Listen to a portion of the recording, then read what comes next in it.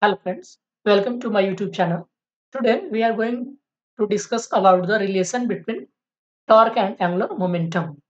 In previous class we have studied about the physical significance of the angular momentum, in which we have studied some new concept called areal velocity, and we have seen that the linear momentum is equal to the twice of the linear momentum.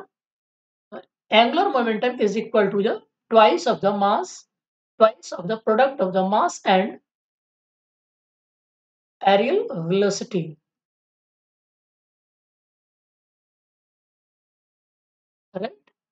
This is angular momentum. Now we today discuss about the relation between torque and angular momentum. See, the angular momentum is defined as L is equal to R cross P. The angular momentum is defined as L is equal to R cross P. Now we differentiate with respect to time. Then del dl upon dt is equal to d upon dt r cross p. And the derivative of cross product of two vector is as same as the derivative of the simple product of two variables. That means d upon dt xy is equal to dx upon dt into y plus x into dy upon dt. This is the derivative of two variables with respect to time. In the same way here, we differentiate r cross p as like this, right? Then dl upon dt is del r upon del t cross p plus r into dp upon dt.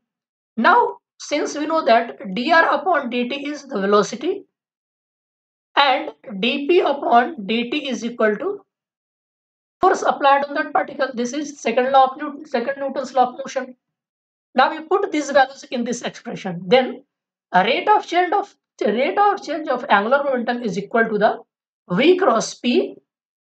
Here, this is equal to v, and this is equal to f. V cross p plus r cross f. Since v and p are parallel vectors, since we know that the direction of v and the direction of momentum, we know that the direction of momentum is in the direction of the velocity. That means v and p have the same direction. Suppose a particle is moving in this direction, the velocity is in the direction of this. Then the linear momentum produced in this particle also have direction of v. That means two vector having same direction. Then we take the cross product of two vectors having same direction is equal to 0, because the angle between the two vector having the same direction is equal to 0. Then b sine 0. Then sine 0 0, that means the cross product of two vectors having the same direction is 0. That means v cross p is 0. Then the expression left as del dl upon dt, that means rate of change of angular momentum is equal to, this is equal to 0. And r cross f, we know that the torque is equal to the r cross f. Torque is equal to the r cross f. Therefore, the torque of a particle is equal to the dl upon dt. That means a rate of change of angular momentum of a particle is equal to the torque applied on that particles. Right? This is our final expression.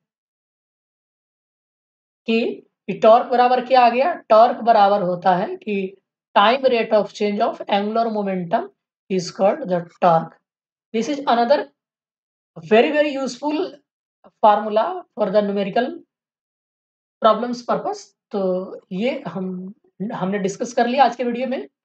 तो ये बहुत ही छोटा सा एक expression था. हम अगले video में देखेंगे